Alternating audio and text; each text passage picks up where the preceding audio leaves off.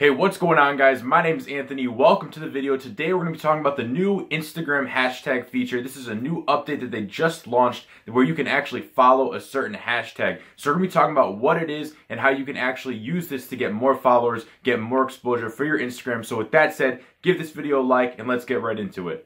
So guys, what is this new feature? Okay, what exactly is it? How does it work? So basically what this is you can go to a hashtag. You can go to hashtag entrepreneur, hashtag OOTD, hashtag throwback Thursday, and you can actually follow this hashtag and you could be seeing the best photos that pop up within that hashtag. You're basically gonna get like the highlight of it. Like you're not gonna see every single photo that comes through that hashtag, but you're basically going to see the good ones, stuff that Instagram is gonna deem relevant and content that you'll like, content that is good. And that's basically all it is. You can just follow a hashtag. So you can just say you're interested in soccer. You can go to soccer and you can follow that hashtag. Whenever cool pictures of soccer pictures pop up within that hashtag, you're going to go ahead and see them. So now hashtags are actually going to start getting a lot more traffic.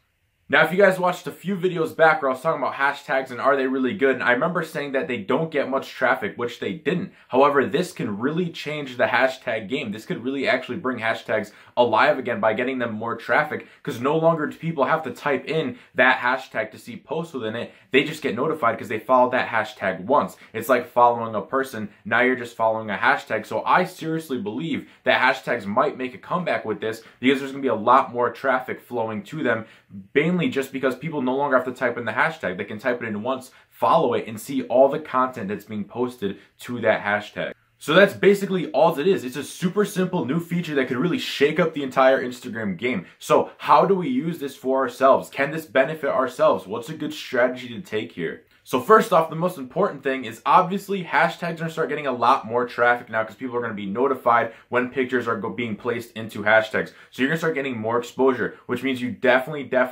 should be using hashtags. Now still, I'm going to stick to what I said. Do not be using 30 hashtags. There's still those Instagram speed limits. And if you don't know what I'm talking about, maybe you're new to the channel, I'll link the video below where you want to kind of be wary of how you use hashtags, how many you use, because you could be penalized for it. So go check out that video in the description if you haven't seen it. But if you have, still stick to those guidelines, okay? Still use that certain amount of hashtags that are going to not get you flagged, not make it look like you're trying to spam. You still want to stay within Instagram's guidelines, but the hashtags you use are going to have a lot more exposure, and that exposure is going to trickle down into your feed.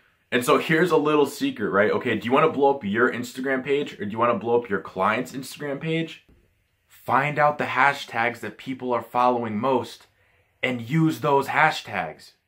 That's right. Start finding out the most followed hashtags, obviously that are specific to your niche. Find out which hashtags have the most follows and start using that hashtag. We're going to really start seeing what the popular hashtags are. And if you could find out where the most followers for a certain hashtag is, you're going to maximize the amount of hashtag exposure that you can get.